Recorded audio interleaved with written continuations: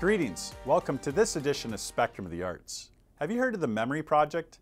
It's a charitable nonprofit organization that includes art teachers, their students, and other artists that create portraits for children around the world who are facing daily challenges, such as violence, war, poverty, neglect, and the loss of parents. The Memory Project was embraced by then St. Petersburg High School teacher Roxanne McGlashan in 2006. She carried her enthusiasm for the program with her when she moved to the Pinellas County Center for the Arts at Gibbs High School.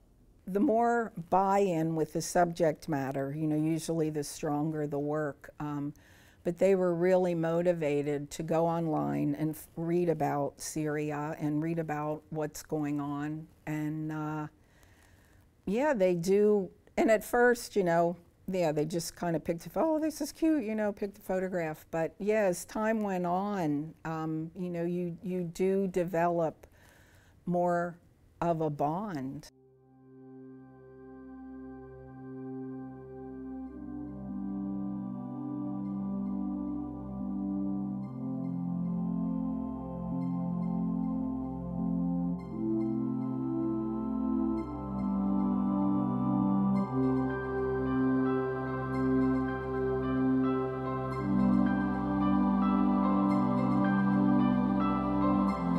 Get like an emotional kind of attachment to them. It's like it's your kid that you're personally drawing. So when we watched the video, we were like, oh, there they are and everything, and it was really special getting to see them. At first, I was like, oh, okay, we're gonna do portraits of these kids in Syria. I think that's really special.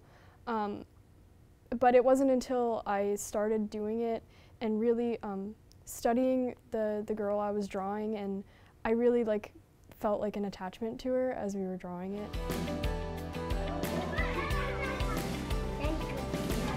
I didn't want to focus on any of the negative stuff. I just wanted to make sure it was extra happy sort of to, because in a lot of ways I think art is a way to bring light and happiness into people's lives. So I tried to focus on that.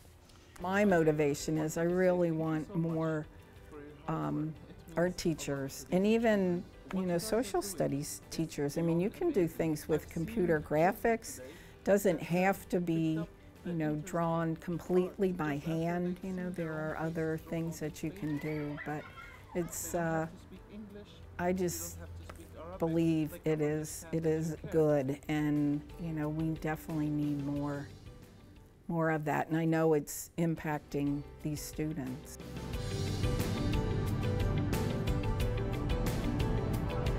To make it special, we wanted to do the prints, and it's really great to be able to give it a lot of color and character and stuff.